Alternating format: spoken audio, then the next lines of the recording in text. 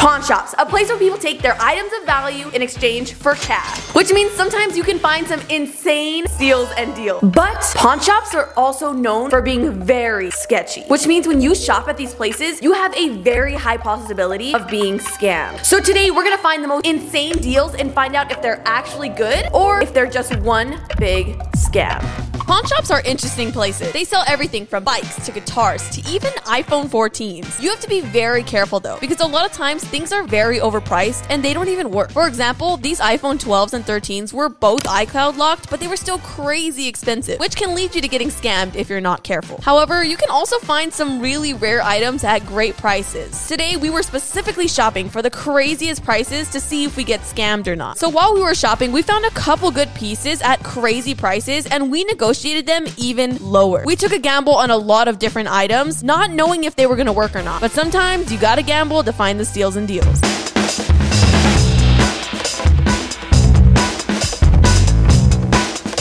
Okay guys, we just got another insane deal that might be too good to be true. I saw this iPhone X for $175, but that was gonna be too expensive. So after negotiating it down with the seller, we got it down to $100 bucks. I'm hoping it's not broken because that might have been a really good deal.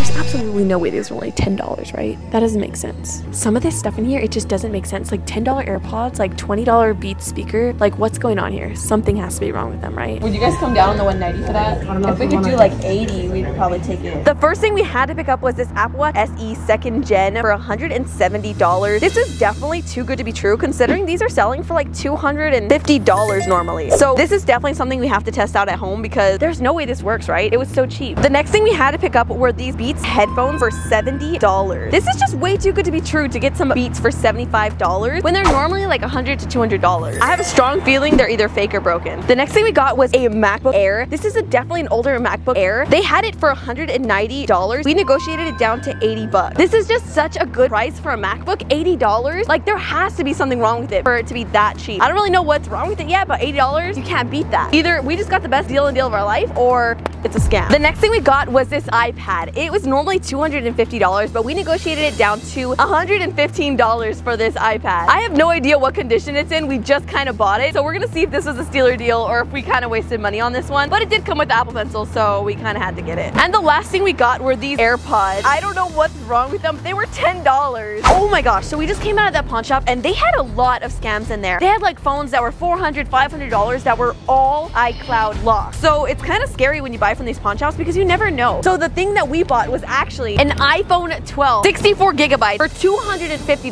$250 for an iPhone 12 is kind of crazy. There has to be something wrong with it. We never know until we try it out. So let's see if we got a steal and deal or if we got scammed from these people. We are back with all of the products and it's time for the moment of truth. A scam or a steal? First thing we have is the Beats wireless headphones for $75. Normally these headphones are $150. So why these were 75 bucks? I have no idea. Let's find out.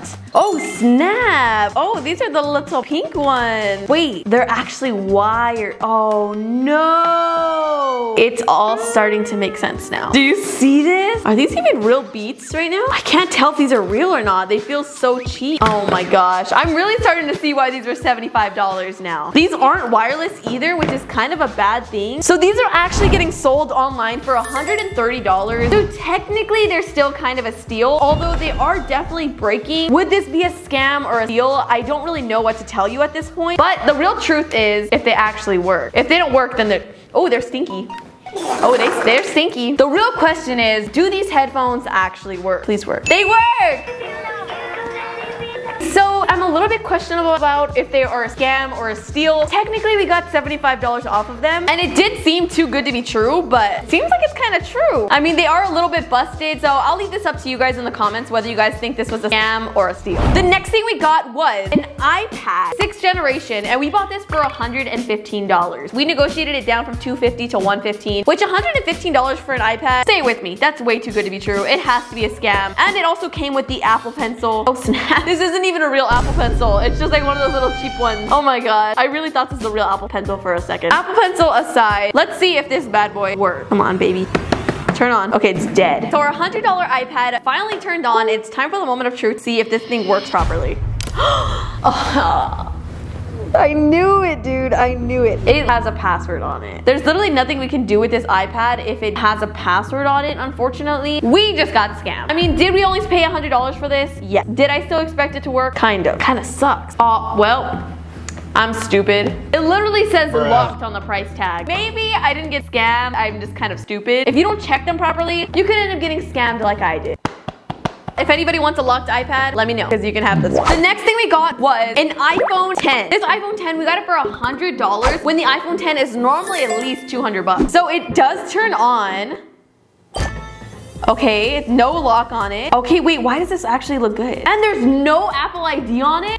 Wait, what the heck? Did we actually get a seal? This video was supposed to be a scam. There has to be a reason why it was so cheap. Maybe the condition of the back is just not good. That's why it was so cheap. It's literally shattered. No. Wait, is it actually? Wait, what is this? Oh, it's just a screen protector, guys. My bad. Whoopsie. I really thought this was a scam because why else would they be selling it for only $100? Maybe the camera's broken? Like there has to be something wrong with it. All right, you guys have to tell me, is this camera working? Does it look good? Did we get a steal and deal? Let's see if we can maybe, from what I can tell, this iPhone's actually in perfect condition other than the fact that it's actually AT&T phone. But other than that, like everything looks really good. Is it bad that I expected it to be a scam and it was kind of a steal and deal? This iPhone works. The next thing we got was a $80 MacBook Air. Is this thing completely destroyed and looks like someone just threw it off their balcony? Yes. This was definitely someone's MacBook and they just got triggered and like threw it.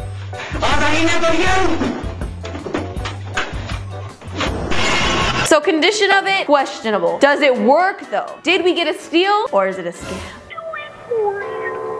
Oh, first test, does it turn on? It's not passing the first test. Uh-oh, stinky. Not even turning on. I mean, $80, I didn't expect it to work, but at the same time, like I paid $80.